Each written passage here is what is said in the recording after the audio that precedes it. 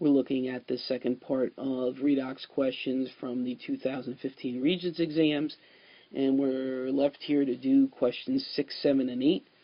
So first thing I'm going to do is I'm going to go ahead and select this and make it a little bit bigger so it's easier for me to see and hopefully for you to see. Remember that the PDF file for all of these questions by topic are on the website, and all you need to do is click on it and print it out. I would work on them first and then come here to check out explanations to the questions. Alright, so let's get started. Again, I have a reading passage here, and there's this line here at the bottom that is an indication that these 3 questions go along with all this information. Sometimes you need the information, sometimes you don't. Depends on the Regents questions and the test for that time. So you just use it. Make sure you read it first, I would suggest, and then start answering questions. Okay. So question 6 is asking you to state why early scientists classified the reaction represented in equation 1 as oxidation. Alright. So it's already here in the reading passage.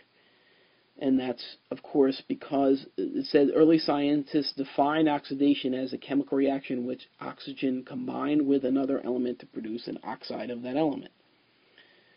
So you could just say because oxygen reacted with CH4 to form CO2. There's your answer. Let's go on to number 7. Determine the change in oxidation number of carbon in equation 1.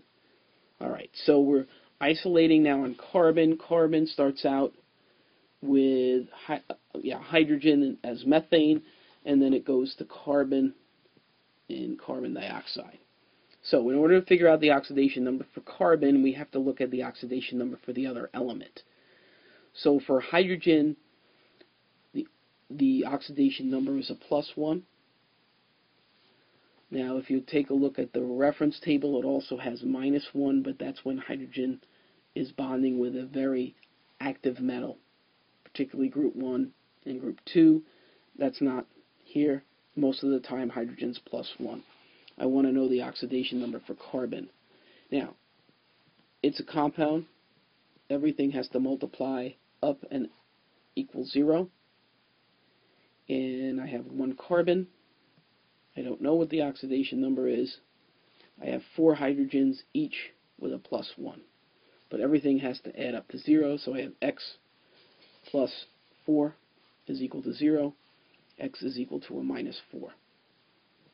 Okay, so carbon starts out as a -4. And in the case of carbon and CO2, well, everything has to add up to 0 again. Now for oxygen, oxygen's oxidation number is a -2, and you have 2 of them.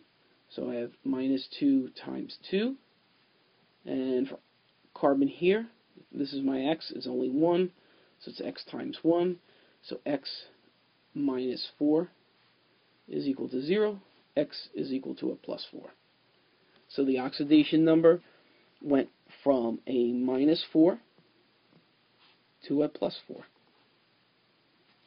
Finally, in question 8, you're asked to write a balanced half reaction for the oxidation that occurs in the reaction represented by equation 2. Well, this is the 3rd time now, so every test in 2015 had a student balancing a half reaction for oxidation, and this is the 3rd one. Okay, so I take a look at magnesium. I'm going to go ahead and erase everything here so that we can see it a little easier. I need the oxidation number, the change for magnesium, and you'll notice, of course, do it in red, magnesium is by itself, has an oxidation number of 0. Now magnesium was with sulfur.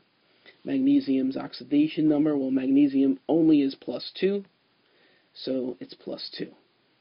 So it's going from magnesium with a 0 to, well, it looks like a 6, let's make that a 0, to magnesium with a +2. And what's happening is, of course, it's losing 2 electrons. So there is my half reaction for magnesium. Keep working hard. Do as many questions as you can. Repeat questions that you got wrong, and good luck.